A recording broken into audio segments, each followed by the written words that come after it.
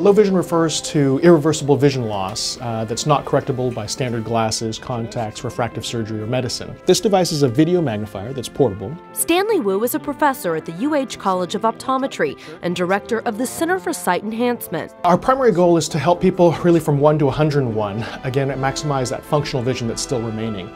So although there are terms and labels like legal blindness, oftentimes it does a disservice because there's lots of good remaining vision still working. This is a Bioptic Telescope. Through comprehensive rehabilitation, patients with low vision are trained to maximize what sight they do have. Utilizing assistive technology, optical devices, and training, we can enhance how they're able to use that vision and again maintain their independence, have maximized their quality of life, and really function at a very high level. But we're one of the largest centers in the southwestern United States. So we have premier faculty that again provides leadership in the field of vision rehabilitation.